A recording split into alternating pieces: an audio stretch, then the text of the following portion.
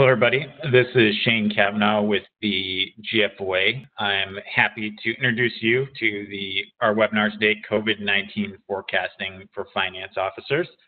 We're going to go ahead and get started. We still have a few people logging in, but I think we can proceed. So I'd like to begin by welcoming our two presenters. We have Douglas Hubbard and Matthew Miller. Doug is the president of Hubbard Decision Research. He is the author of a number of acclaimed business books. These books have sold over 150,000 copies in 8 languages and are used as textbooks in dozens of university courses, including at the graduate level. And there's 2 books that I think maybe are of particular interest to us here in the GFOA. And the first book is How to Measure Anything, Finding the Value of Intangibles in Business. This book is one of the all-time best-selling books in business math and is required reading for the Society of Actuaries exam preparation. Another book is The Failure of Risk Management, Why It's Broken and How to Fix It. This was also on the Society of Actuaries exam prep reading list at one point, making Doug possibly the only person with 2 books to have been on that list. In addition to his books, Doug has published in prestigious journals like Nature, as well as publications like the American Statistician, CIO Magazine, Information Weeks, and Analytics Magazine.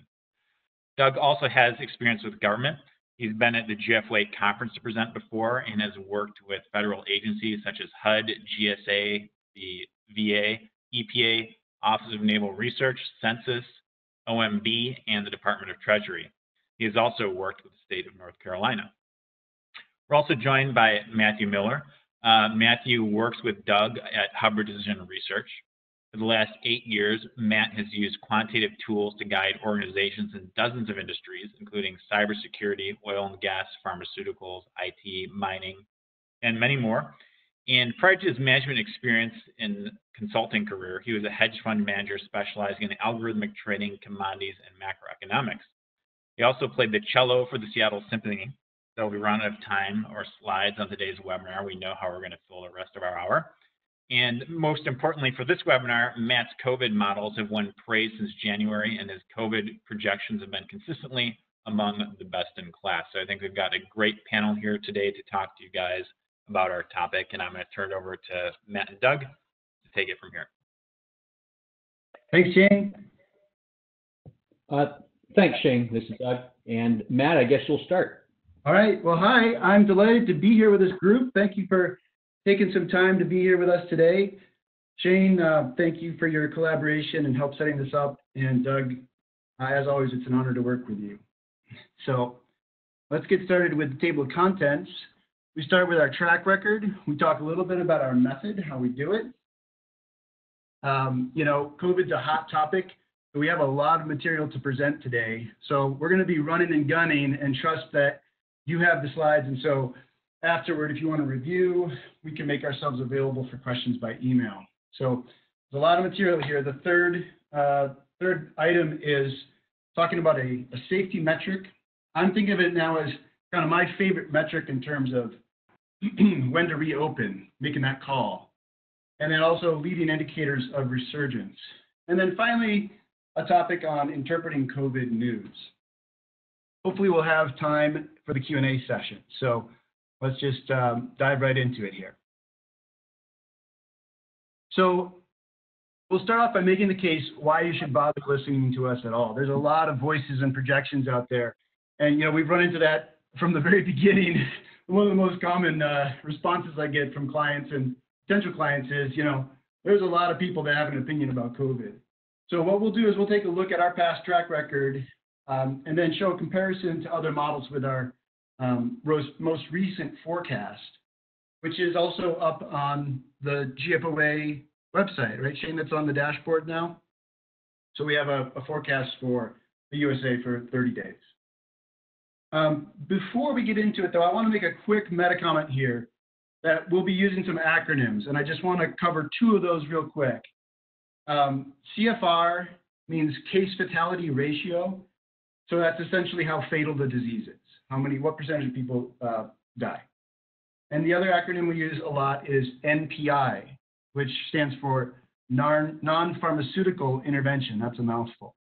And a non-pharmaceutical intervention is any policy action, essentially. So anything from discouraging large groups to closing bars all the way up to a complete lockdown. So you'll hear those, and I just want to make sure that we cover what those are ahead of time. All right. So here we start off with, basically we started the analysis of COVID way back in January. And I'm actually in a strange position of having been, well, I think, one of the most vocal watch persons to basically advise acting quickly and decisively with travel restrictions and quarantines. And saying, this is a big deal. And being conservative and saying things to clients that they didn't want to hear. And now I tend to be kind of going the other direction, that I'm one of the more sanguine voices out there in terms of reopening risks.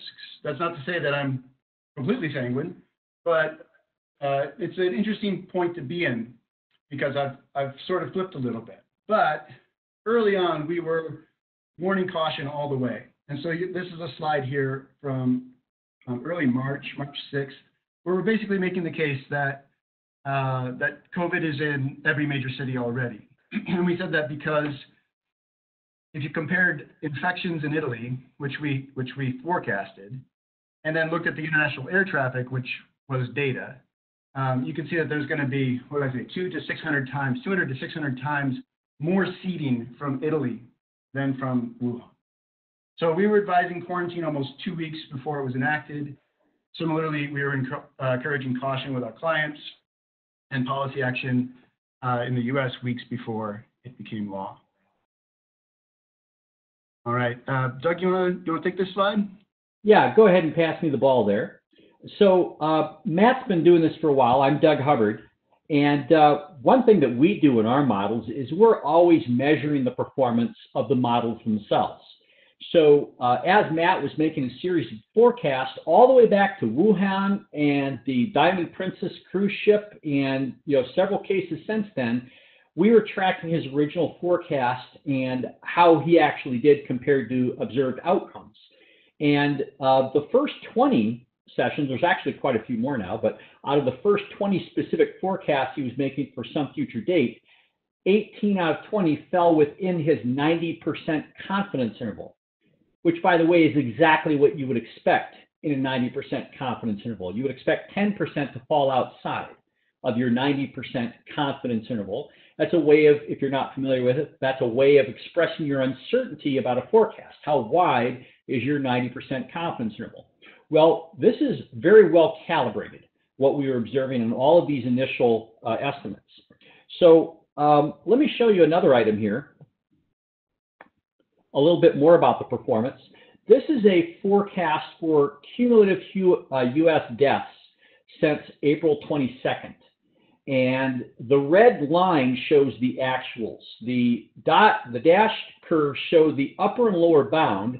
And of course, the solid blue curve is Matt's best estimate. And what you see is the actual is basically splitting it right down the middle. That's what we're observing here. And this is actually doing pretty well, even compared to other major models. In some ways, our model is simpler than some of the other models. I think that actually is an advantage. But there's a lot of data on several other models. So I'm showing here the University of Texas, the Institute for Health Metrics and Evaluation in University of Washington, and Columbia U. And the green lines in each of these charts are their forecast from the same day. So this is April 21st, April 22nd. And again, the red shows what the actual outcomes are. And you see here that University of Texas is a little bit below. The actual data is above their upper bound by a little bit. Columbia, the actual data is right on their lower bound. And the Institute for Health Metrics and Evaluation, they just have a much wider range. So there's a lot more uncertainty in their range. There are also models from MIT and Los Alamos, but they were not actually doing forecasts as early. So I was just looking at the earliest forecasts here to see how well they did. And there are some models that even have much wider error bars. They wouldn't even fit here because the error bars are too wide on the scale of this chart. So actually, Matt's models compare very well with all of the other models. They're at least as good or arguably better. So we look at the actual measured performance. That's why we try to measure the performance of the model itself. So I'll give this ball back over to Matt, I think. And that summarizes really our performance at forecasting these things. So great, thanks, Doug. So now we'll talk for about 3 slides here on methods. We talk about a basic metric, kind of our favored metric in some sense from the beginning of the analysis back in January. We'll talk about some of the components of the model that we most frequently use, and then talk a little bit about how additional estimates are made within a model when the research or statistics are either not available or flawed. Okay, next slide. So deaths, this slide has a fair amount of information on it. But basically, deaths are the best metric for where infection was, and in some sense for where infection is. And it's not that deaths are a perfect metric, because as we all know, we do get restatements. We do find old cases of deaths, or for example, when France added added all the deaths from their retirement communities. That was a discontinuity. But generally speaking, deaths are a consistent metric, meaning if you look across all the various states, the way that the states measure deaths is fairly consistent.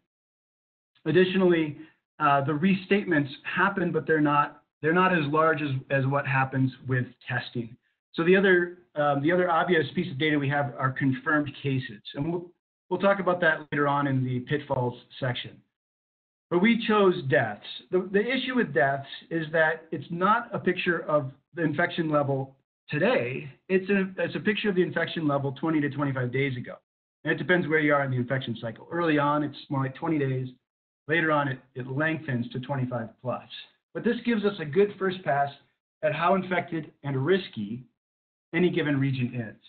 So it isn't surprising to see states like New York and New Jersey near the bottom of the list, but it might be surprising to see the magnitude of the differences.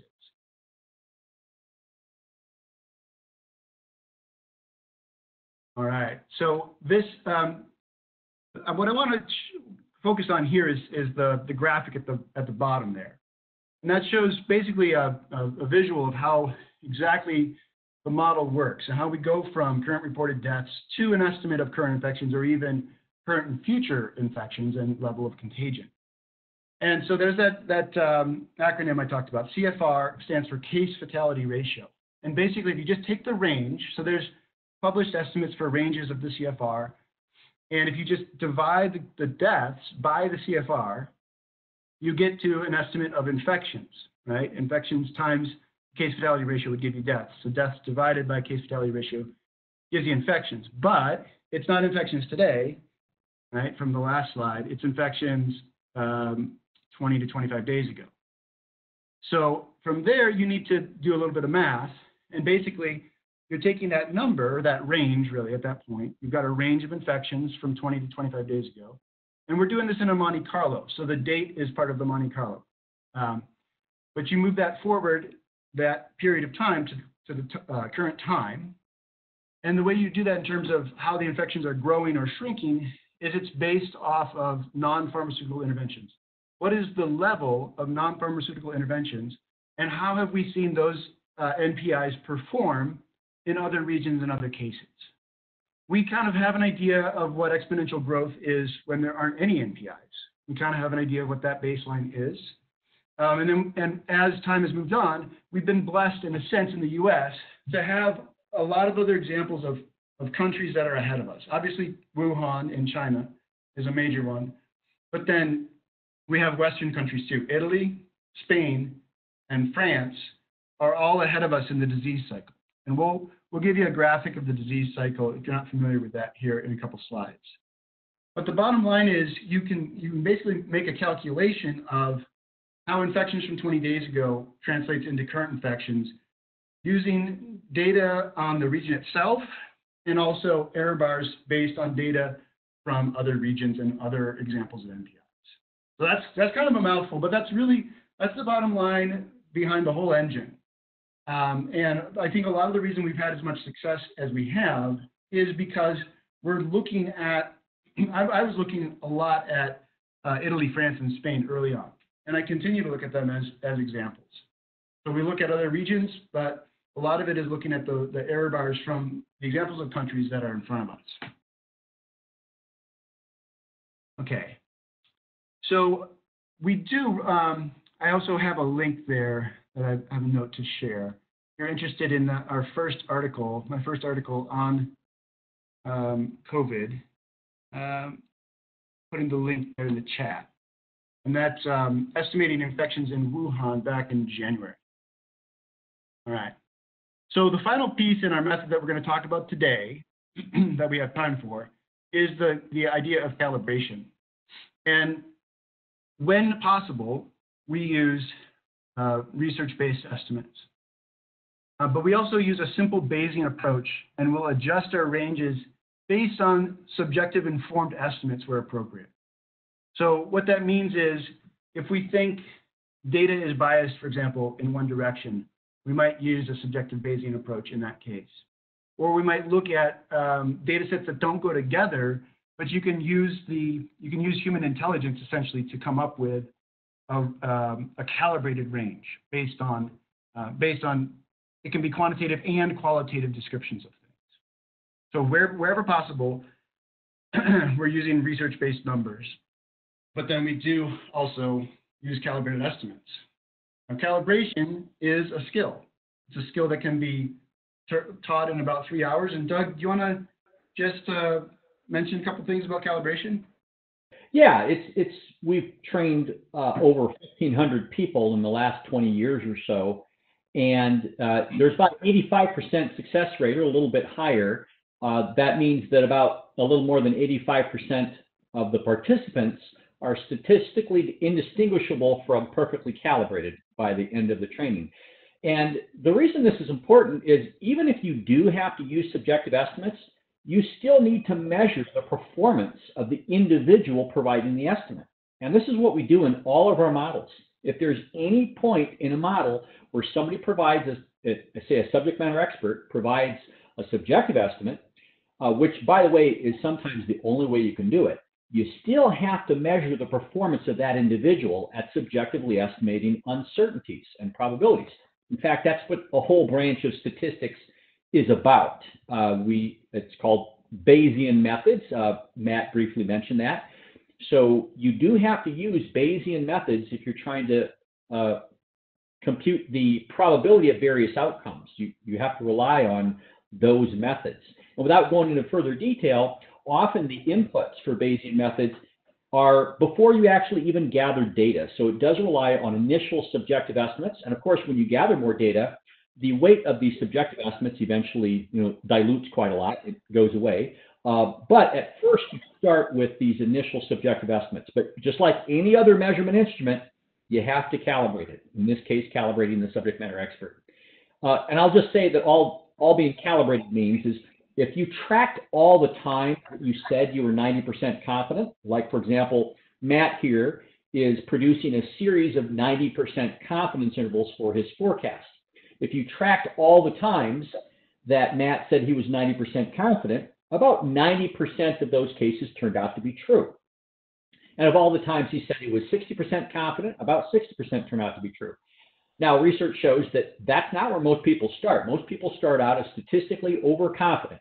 They're not right nearly as often as they expect to be if you look at their actual track record. So it's an important consideration to have to use in any modeling approach. Yeah, this seems to be kind of rare, actually, that people consider. I just really want to give credit that I think calibration, this tool, which is part of the applied information economics toolbox that Doug came up with, really helped me in terms of getting out estimates before other people, right? Because if you can use yourself as an instrument, as a calibrated instrument, then it really does free you up a little bit, right? And the The test of whether you're successful or not comes down to, are your ranges right as often as you say they're right? And how narrow are they, right? Those are the two tests. So ultimately, the proof's in the pudding. And anyway, I'm a big fan of calibration, so I always try to get people interested in this. All right, so let's move on to our first poll question. And I'm going to have, Shane, is it Dan who? Okay, it's already launched.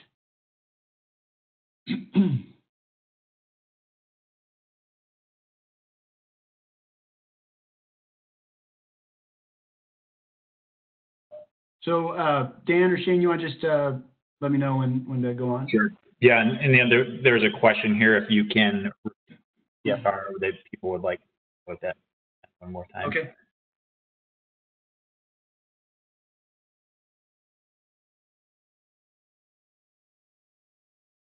Case fatality ratio, I believe it was, Matt. Yeah, I'm not seeing the question. Just please repeat what CFR stands for. Oh, okay. Yeah, case fatality ratio. All right. All right. Well, cool. Simply of the people who were infected, what percentage of them died as a result of the infection? That's the CFR.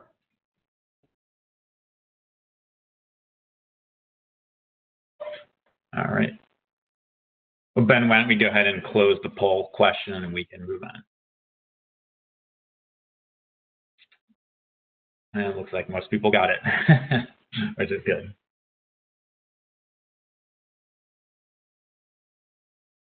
All right, great. Thank you. So next we're switching to a metric I've just recently developed. And I think I'm kind of promoting this as the best metric.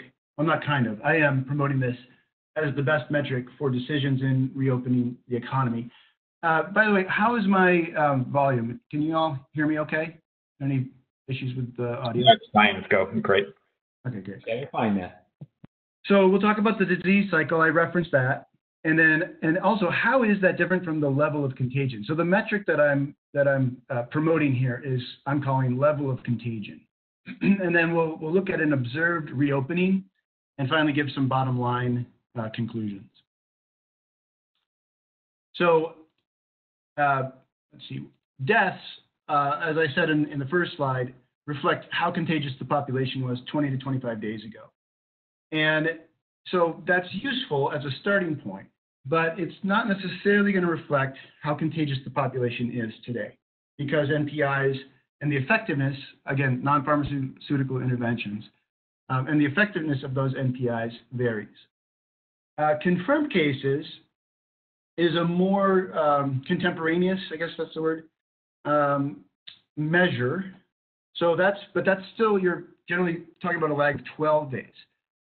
And there's an additional issue there, which we're going to again come back to in the pitfalls section, which is that those results can be conflated by changes in policy for testing.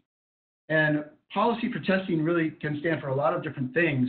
The most obvious one is more availability of testing. But it could also be that populations get targeted successfully for testing.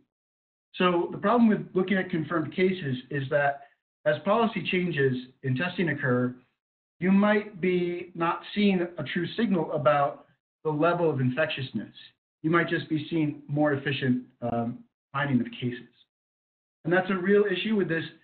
Again, when we talk about the pitfalls section, we're going to present some interesting slides on the Diamond Princess and asymptomatic cases in different age groups. So really, we need to come up with a method for determining the level of contagion. Ultimately, what are we most interested in? Let's go on to the next slide here. What are we most interested in when you're talking about reopening an economy, even a region? What is it? What are we really concerned about when we're having that debate? We would say that what you're really concerned about is future infections, right? Given how many infections there are now, given how many contagious people there are now, and given how people are interacting to create more infections. And so the thing that informs that forecasted level of infection best is not cases 12 days ago, which may or may not represent all of the actual cases, right? Confirmed cases, you might be capturing 4% of them, you might be capturing 40% of them. So you need a better metric to start with. You need something to help forecast that level of contagiousness. And so what we've developed here is you start with deaths per million as the proxy for level of contagion 20 days ago. We're going to use a range in the CFR, so we now have a range of infection 20 days ago. And then we're going to look at how did each state do since the lockdown began. And the way that you do that is you look at how quickly did the exponential growth in cases and deaths start decaying. So that's a proxy for how effective their lockdowns were. And there's, I don't really have time to go into all of the math with this. I'd love to show you the spreadsheets. But you can see that some states are far better than others. So at the top of the list is New York. And let's take a look at these states over here now on the right. It might be surprising that New York is halfway down the list, right? Is anyone surprised? Now, remember the deaths per million, they were more toward the bottom. They were fourth or fifth from the bottom. Here, they're right in the middle of the pack. Well, the reason that is because their decay rate in terms of exponential growth is the highest out of all U.S. states. I think Michigan was next. Wisconsin's toward the top. So that matters because with deaths, you've got 20 days of intervening time where that, or actually more like 25 now, where that level of infection is coming down that whole time, right? And so if you look back at just the deaths, you're gonna get a skewed metric. And so this combines that. And what you're seeing here is a lower bound and an upper bound generated with Monte Carlos for each state. And so taking Wisconsin at the top, 0.05 means there's not, 0.05 per thousand. So that's, what is that, 50 per million for a lower bound and 310 per million as an upper bound. So intuitively, this could be thinking of if you're just walking around in public, what's the chance that you bump into someone at the grocery store who currently is not only has COVID, but is contagious with it? That's what we're trying to capture here. Okay, and again, the range is pretty dramatic.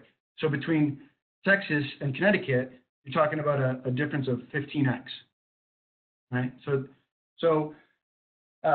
And this leads me to one of my more important points that I really feel passionate about communicating, which is it really does matter where you are. It really does matter, and the county data is even more delineated, more stark. It's more striking. That the difference between counties could be another order of magnitude, higher or lower. So this is my favored reopening metric because I think it really captures what you're interested in terms of in terms of forecasting infection. I want to come back to, I've referenced the disease cycle, and it's related, but it's not the same. And you may have seen a graphic like the one there on the left that Morgan Stanley publishes a disease cycle estimator like that, and there's three parts: early development, acceleration, and recovery. And there's different places each state is in terms of recovery. And what I've done, or what we did just recently, is we came up with a mathematical equation so we don't have to guess where states are. We now have an equation that tells you where you are. And all it is basically, it's the negative log of the ratio of recent daily deaths divided by total deaths. And that gives you, if you do the negative log of that, it gives you an intuitive number, basically 0 to 8 on how far along the curve you are. The higher the number you are, the further along the recovery curve you are. Okay? And so anyway, I think this is a useful metric as well. This is one that really, Matt, really points out the difference with New York right now. So you might look at the reports in New York with the high concentration of infections and deaths and so forth, but they're decelerating the fastest, right? They're decelerating the fastest, and they're the furthest along. And they're the furthest along. Yes. That's right. Yeah. So both. I don't have the numbers for the decay in exponential growth, but New York tops that list too. It's a negative 0.085. That's and I think Virginia was at the bottom of that list. It was a negative 0.022. So New York's decay is 4 times as fast as Virginia's. In fact, New York City is probably becoming one of the safer. And I know this sounds crazy to say, but it's probably becoming one of the safer cities to be in the U.S. If you look at the New York City websites and you look at the number of cases they have, daily cases and daily deaths, it's pretty dramatic. It's pretty clear that they are very quickly, it's a very positive story. And this is a subset of all the states, Matt, right? So you focused on the states that had the highest, cumulative deaths. So it's a mixture of like the biggest states in terms of population. Yeah. Times, how infected they became, basically. So we're going to go on now to some reopening material, but I want to be clear before we get off the disease cycle thing that the contagion metric is really much more important than where a region is in their disease cycle, right? So New York is a great example. They're the furthest along, but they're in the middle of the pack in terms of contagious index. So this previous table is the one that I would use. So New York is right here, 0.4 to 1.4. And it's because the magnitude of their cycle was so much greater than other states that even though they're further along, they're still medium, middle of the pack in terms of contagion. Michigan is further along in their disease cycle than Wisconsin, as another example, but their level of contagion is still 3 to 5 times as high as Wisconsin. All right, so Doug, I'll pass the ball to you here. You can talk about the next couple slides. Yeah, that'd be great. So we wanted to show you an example of an early reopening. It's not exactly a reopening, but it's a related idea. We're looking at the primaries in Dane County, Wisconsin, where people had to, stand in a line, right? Now, we're always telling our clients, you have more data than you think. They're waiting for some ideal, defined set of data. But if we're resourceful, there's actually a lot of other indirect indicators of something that we're looking for. You have more data than you think, and when you do the math, you often need less data than you think. This happens all the time in all statistical analysis. So this shows a little bit of the disease cycle. We're estimating daily infections in Dane County, Wisconsin, as a percentage of the population. And you'll notice they are well on their way back down. The dashed lines, the dashed curves, again, represent Matt's 90% confidence interval, with the solid curve being his best estimate out of that group. But right there in is April 6th was the primaries. Okay, so they decided to go ahead with the primaries in Wisconsin. And what you see is there's a little bit of a bump right after that. In fact, what you observe is that that bump, that increase, was within the time to contagious if infected on 4-6. So if you had a group of people that were infected on 4-6, when would they have started to show that they were? When would they have started to show symptoms, and when would they start to be contagious? So you see infections start to increase right away, right at that point, and they're really pretty far down on the curve at this point. So even though they're pretty far down the curve, when they went to primaries and people stood in line, you can actually observe the spike a bit. Okay. I should also, Doug, mention that the y-axis is as a percentage of population. Yes, it's a percentage of population. Yes, right. Yeah. So here's just some important observations out of any of this. It doesn't matter when you reopen, you're going to have some effect on where you are in the disease cycle. If your infections don't increase, it will at least be the case that the rate of decrease will slow down. Your deceleration will be less. So that's going to happen.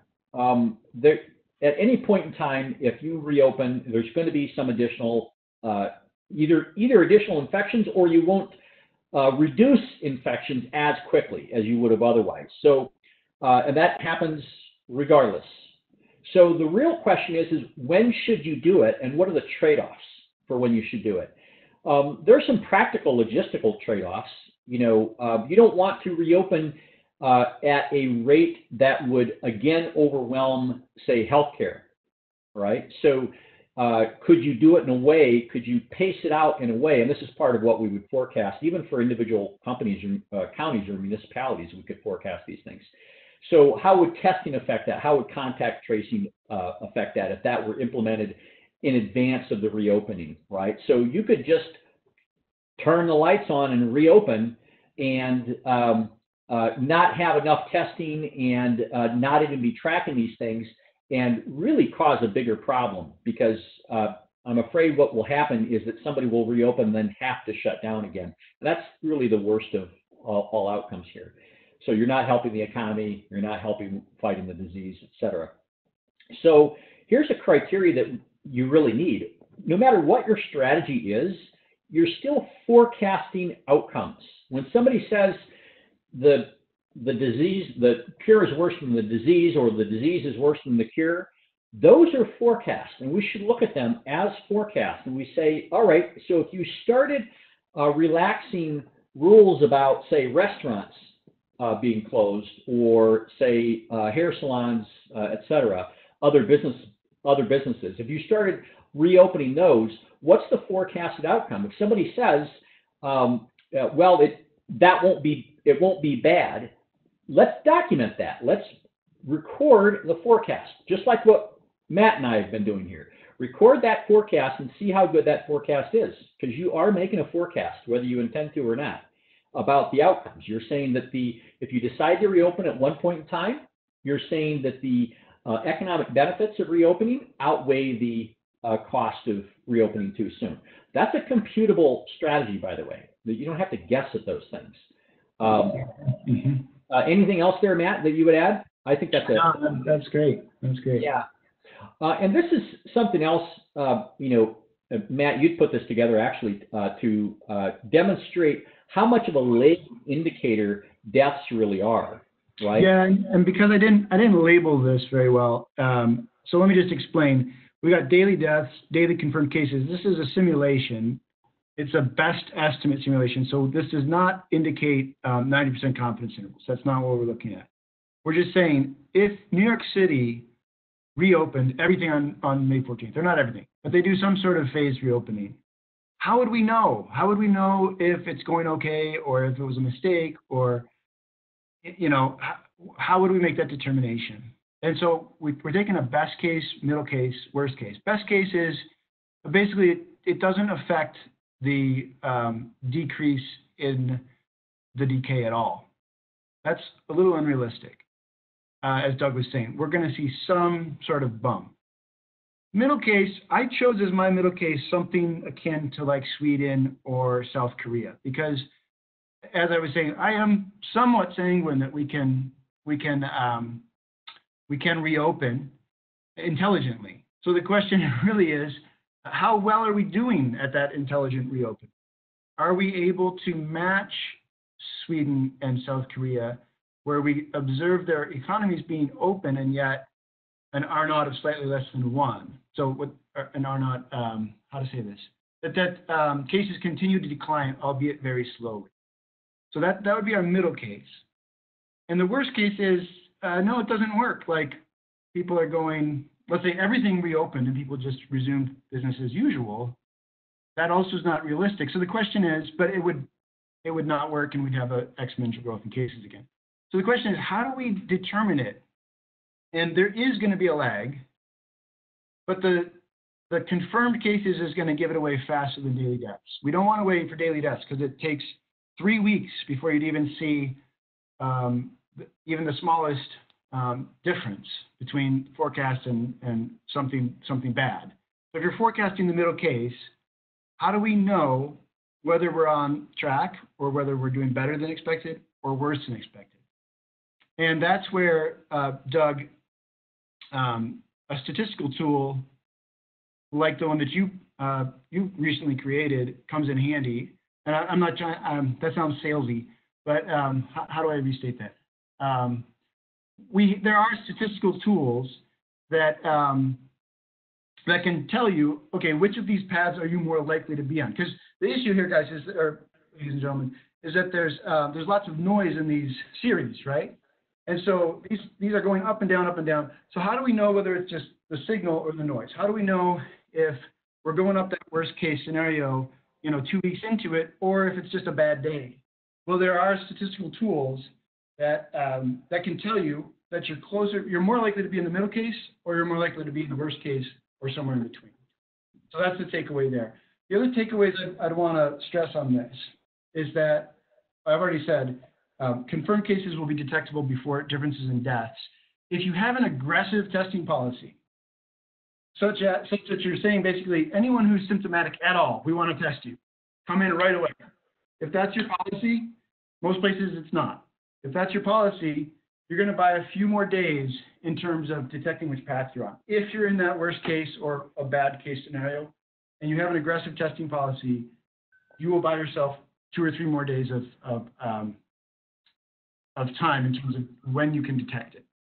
And then maybe just as important, or if not more important, is that municipalities or regions should try to maintain a consistent testing policy before and after, just to reduce conflating factors. All right, so that's, Doug, did you have anything else you wanted to add on the warning signs? There's one other thing to add. I think for a lot of you, when you look at the availability of different levels of these precautions, the vaccine is going to be a lot later. But prior to that, you've got testing. Testing is a great mitigation as well. And even prior to testing, you have the antibody tests, and those are actually more available than the test for COVID-19. So obviously, if somebody has the antibody, it's less likely that you have to give them the COVID-19 test. I would only do that then as a statistical test for, do people start to express this again? Does this virus begin to express again? The theory is that if you have the antibody, you would generally not ever be infected again. That's the current theory, and that's a testable hypothesis. So if you have a hard time getting your hands on tests, try antibody tests. I'm differentiating between the COVID-19 test for COVID-19 itself versus the test for antibodies. So you can find a lot of sources for those antibody tests. People are selling those right now en masse, and it might be more feasible. That would be at least a backup in consideration logistically for rolling out lots of solutions here. Great. Thanks, Doug. Okay, Dan, would you launch that second poll question, please?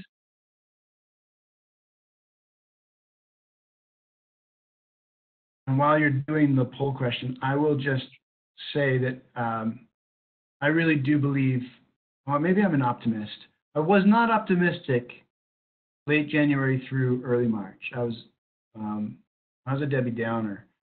I am optimistic that that there is a solution here. South Korea, Taiwan, Singapore, Sweden, all in different ways give me reason to be hopeful that through intelligent policy and good execution, we can have the best of both worlds here, that we can actually reopen our economy and maybe not extinguish COVID, but keep it at a very low level. So I am currently optimistic.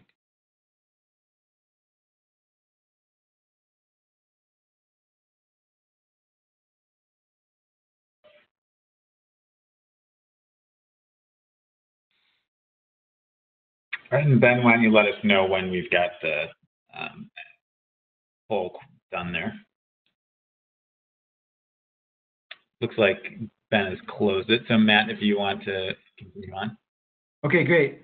Yeah, and we've only got 14 minutes left. So in the interest of getting to Q&A, I'll try to get as quickly as possible through these interpreting data slides. Okay, so there are some issues that come up in terms of data and news. The biggest one really has to do with testing. I've already alluded to that. There are some differences in demographics that I think are fascinating, just as their own kind of their own subject, and then restatements and revisions. So let's start with the difference in demographics. And the main takeaway from this slide, we've all heard that that older people are more at risk. But I think it bears stating that the difference is orders of magnitude. So a 40-year-old, if you look at this, is 100 times more likely than a 15-year-old, 1-5, to die from this. And a 90-year-old or an 85 plus is likewise 100 times more likely to die from this than a 40-year-old. So it's really extraordinary in terms of the range of case fatality ratio. The Diamond Princess was something we wrote about and made predictions on early on. It also functions as a really interesting, almost like a controlled experiment, but it's very interesting in terms of everyone on that ship got tested, right? And so we can draw data out of that we might not be able to draw. And I encourage you to look at that Science Direct article. We've got really, really, really fascinating metrics on there. We pulled some of those out, and one of the things I think that that was the most surprising to me was the age groups that were most likely to be asymptomatic. Asymptomatic means not displaying symptoms. So not just mildly sick, but literally no symptoms at all. And I had erroneously thought that it was people below the age of 30. But it's actually people below the age of 20 and then older people. So it's the people that are least likely to be asymptomatic are young adults, 20 through 50 roughly. And you can see that there's to explain what those gray bars are, it's based on sample sizes within the Diamond Princess. And so there's uncertainty based on how many cases there were. You can see that the 70 to 79-year-old age group, that's toward the bottom there, that's the narrowest gray bar. That's narrowest because there were the most cases of COVID in that age group. So, but it still presents a really, really interesting picture of who is asymptomatic. It's 60% of 70 to 79-year-olds will not display symptoms. Well, that to me was very surprising. But that's what the Diamond Princess data showed, that as of time of testing, 55 to 64% roughly were asymptomatic in that age group. It also, one other quick note here, younger adults were also less likely to catch COVID. Now that could have been because of different ways of behavior on the boat, but I just thought it was worth noting. Anyone under 50 was roughly half as likely to catch COVID as people over 50. So there might be some, not immunity, but just a less, less likelihood of catching it given the same exposure. So I feel like we've already talked about this. Availability of testing differs not only over geographies, but over time. So the same area is going to have, the same region is going to have different levels of testing at different times. And as I stated toward the beginning, lack of availability understated the seriousness of COVID early on in our communities, and increases in testing run the risk of overstating or understating progress in fighting the infection. And as an example, I go back to Dane County here. We were talking about that Wisconsin primary, and you see that bump. Well, let me show the next slide. You see this bump in confirmed cases right here. The orange line is actual confirmed cases, right? So we're coming down very nicely here, and then all of a sudden, boom, there's this big jump up. Well, where did that come from, right? That does not match any sort of predicted decay. It was a surprise, right? If you didn't know the primaries were there and you didn't know more testing capacity was there, this does not fit exponential decay in cases. So something happened. But if you look into it, it wasn't just the primaries.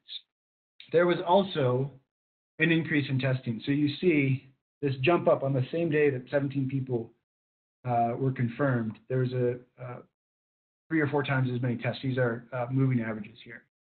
So there represents there's an embedded change in policy or change in availability, I'm not sure which, in testing.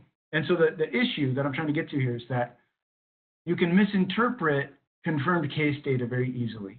And so that is, that's a metric that I look at with suspicion. And it's in the news all the time. And I hear from my friends and loved ones that, oh, you know, such and such a place had the most confirmed cases yet, or in 3 weeks, or whatever. And I look at those reports with interest, but there's also a modicum of, I don't want to say suspicion, but I want to know, I know that it could be conflated with a change in testing policy. So that's a pitfall to be aware of. All right. So final poll question, and then we can go to questions and answers.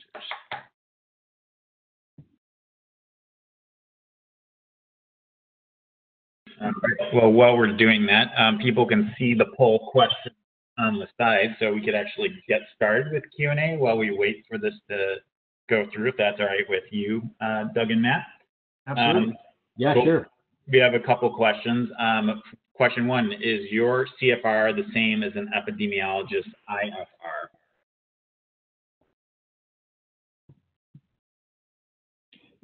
No. The difference is denominators.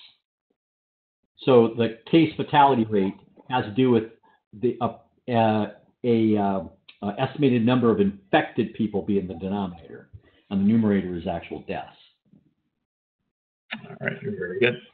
All right, and then if folks have other questions, just use the QA feature that we have on the WebEx interface to send your questions over.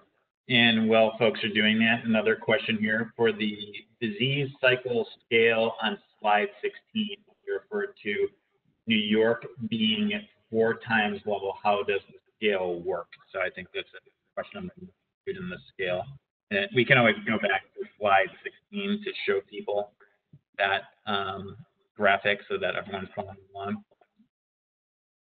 Oh, sorry. You know, did I say that backwards? Case fatality rate is generally deaths divided by confirmed cases versus estimated. IFR is estimated infectious. I just described those backward. I think epidemiologists use both.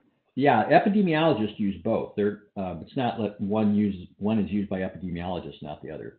So, and go ahead, Matt. Well, so what was the question on the slide 16 again, Shane? Sure. So referring to the disease cycle log scale, you said New York's is 4 times the level is the question, and looking to figure out what that means in terms of 4 times and how does that work on your scale? Okay, I don't remember saying New York was 4 times.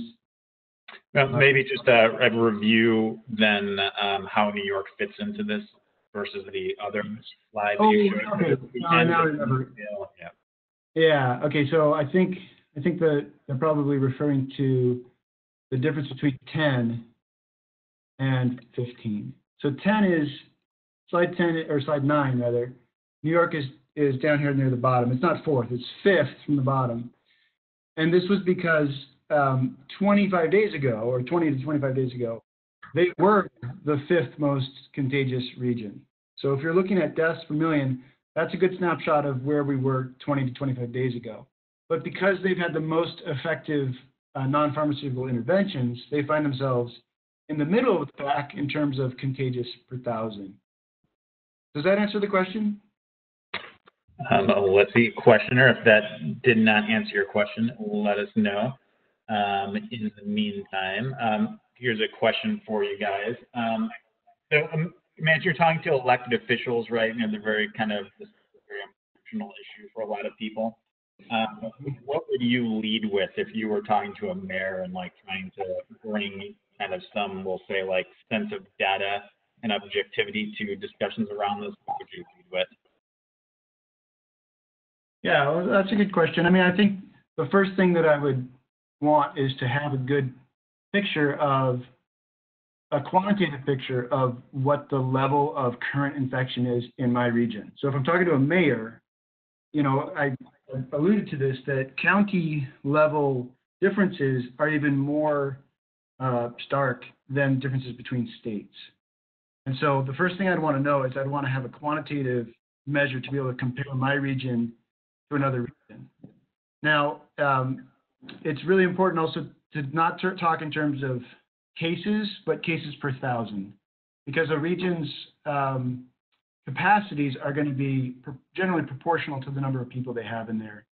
So you can't compare, a Dayton, Ohio with a town with 300 people in it, right? It's got to be per million or per thousand that you're talking about. And then the next most important thing is talking about the two-pronged approach of coming in from above in terms of imposed lockdowns or policy practices, and at the same time attacking the problem from beneath in terms of testing, contact tracing when you do find infections, isolating people that are confirmed, and quarantining people that are contacts of confirmed cases. So that's attacking. That's how you get at the clusters from the bottom, and that's really the key to taking it from a low level of infection to getting rid of it, like Singapore did back in February, right? So we've done a good job of the top-down approach. We need to make sure in each area that we're also developing that bottom-up approach of testing, contact tracing, isolation, quarantine. So those would be if I could only make 2 points, those would be my 2 points. Yeah, I would add, Matt, that if you can, be explicit about a forecast. Forecast what you think is going to happen with a particular reopening strategy versus a different one, if you did it earlier or later. You're supposed to forecast outcomes. Yeah, that's a really good point. And that triggers, sorry, go ahead. Yeah, you can forecast, first off, you can measure how good your forecasts were, once you see what the outcomes actually were, but then you're more explicit about what the real trade-offs are. I noticed actually there's another Q&A question here later on about doing budget forecasts and the economic impact. Now, we didn't do that for today, but that is the sort of thing that Hubbard Decision Research would do, actually. We routinely get involved in economic impacts for a wide variety of problems, from environmental policy to government policy, et cetera, in many different areas. So we actually do that. So even if it seems though like it might be hard for you to do internally a kind of a forecast, you can at least write down what you think your assumptions are. But for some of the larger municipalities, you really ought to have somebody actually doing a forecast. That's the only way to realize this discussion. Go ahead, Matt. I just want to piggyback on that when you're doing a forecast, when you change policy, you're not going to see any difference. You shouldn't see any difference for 2 weeks, even with confirmed cases. And you're not going to see any difference with deaths for 3 weeks. So what you see next week has to do with your policy from 2 weeks ago. So you can't pat yourself on the back for 2 weeks of continued good news when you open up your economy. It's on that 14th day is when you have to start being vigilant and saying, what do we expect and what's happening? And as I said, I tend to be on the more sanguine side, but there's an important caveat in there, which is you cannot self-congratulate yourself. You can't be self-congratulatory 10 days into a reopening. It's the period after that where you have to be vigilant. Sure. And well, maybe following up on that question then, Doug and Matt, is we go beyond sort of the specifics that we've talked about here today, and if you're looking to then translate that into broader economic impact, what sort of things would you suggest folks be looking at? Oh, for measuring their economic impact? Yeah. Well, first off, how much, general GDP is usually it can be expressed as a sum of incomes, right? And the businesses that have been shut down, you often you have some information about how much they were making before. And by the way, you don't have to gather all the data. This is what sampling is for. That's what most statistical inference is about, is looking at a subset of the population to make an inference about the large population. But if you have your Chamber of Commerce or somebody do surveys of businesses that were closed, Well, you know that those incomes went from whatever they were before to zero, effectively, right? And in some cases, like what we did for Mother's Day, we picked up, takeout from restaurants, the curbside pickup. And so some are offsetting that. But it should be based on surveys there. Ask the businesses what's actually happening when things occur like this. Are they losing business when they're doing curbside pickups? I think some of the things that we're actually doing may not actually have much effect on the economy. I mean, the fact that we're all doing more Zoom and WebEx meetings, is that really an effect on the economy? We're spending less time in traffic. I think some of our habits will change in the long run due to this. But I think survey-based approaches for local communities, you might, when you do the math, you're often surprised at how few samples you actually needed. You don't need, quote, all the data. You just need enough of it, okay? Did that answer your question? Yeah, it was great. So kind of surveys and getting samples. You don't need to get everything. You just need enough that you can make a credible estimate based off of it. Yeah, and you've heard me say this before. It's when you have a lot of uncertainty is exactly when you don't need a lot of data to reduce your uncertainty, right? So if you've got a lot of uncertainty, you don't need many observations to greatly reduce your uncertainty. I think sometimes people intuitively believe just the opposite, but the math says if you know almost nothing, almost anything will tell you something. I almost feel like we should stop on that point. All right, well done. All right, but there is one other question, and I want to make sure we get our ones in here. So this is a bit more of a technical one. Couldn't you account for increased testing by incorporating a moving ratio of the number of confirmed cases / number of tests?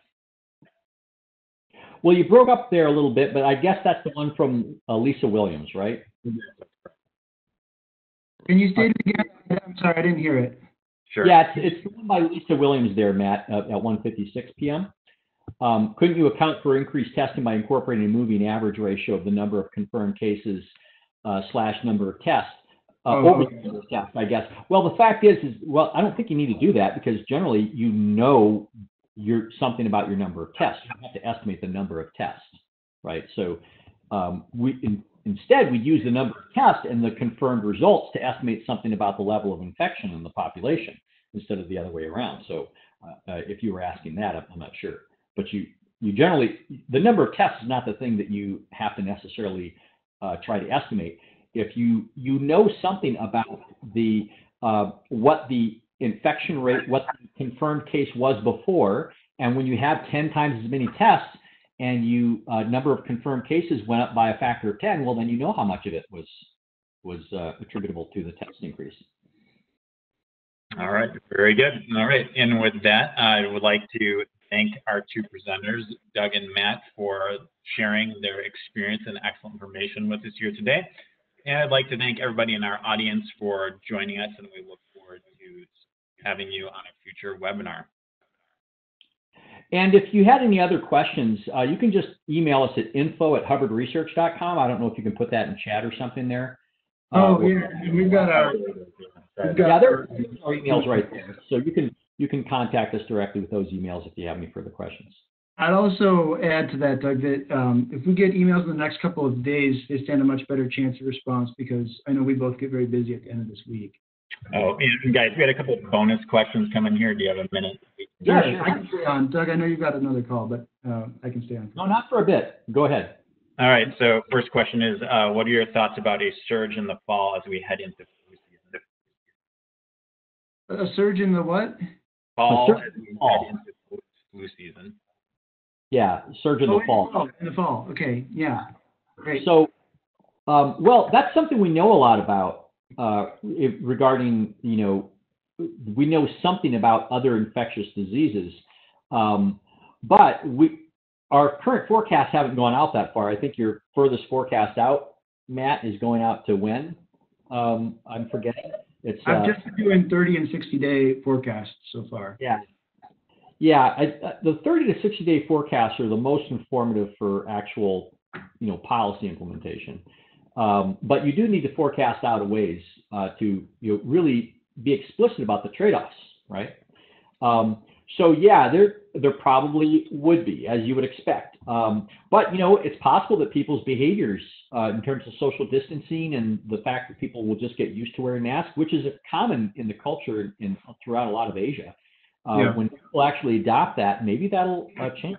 So that might be one of the reasons Matt's a little bit more optimistic. Yeah, I guess I would lean toward the more, I don't expect it to happen. I think it's because, the general's always fighting the last war.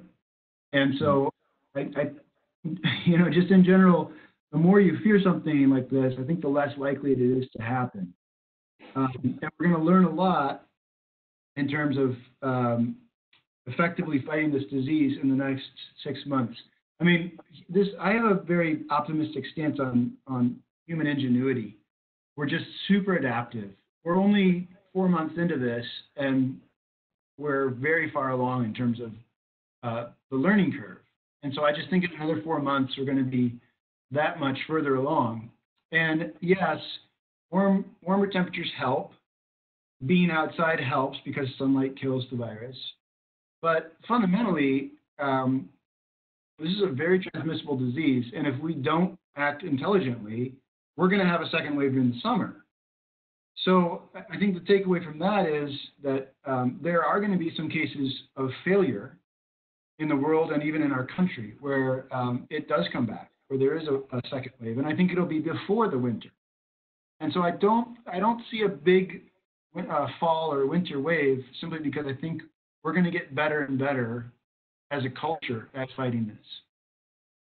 So that's my 2 cents, but I don't have a high degree of confidence. I certainly wouldn't say I'm 90% confident we won't, but I lean that way. I'd probably go 65% chance that a winter wave is going to be, we'd have to quantify it, but let's say less traumatic than a second wave during the summer, something like that. Cool. Yeah, one worst case scenario that could happen, Matt, is that after somebody reopens later on, it turns out to have been a really bad idea. They weren't ready for it and they had to shut down again. I think if that happens even once for like a whole state, somebody who came on early, I wonder if that won't have some ripple effect in behavior. The fact that somebody was very optimistic about going on ahead and not taking all the precautions that they needed in terms of having testing and contact tracing in place as they're doing this, and then they had to shut down again. That's sort of like the ultimate proof is in the pudding. That's like the ultimate measure of the performance of your forecast. They forecasted a different outcome, and it didn't happen that way. I think if something like that happened, I think that'll have some effect on the behaviors of other states. Yeah, we're running a controlled experiment with 50 different trials simultaneously.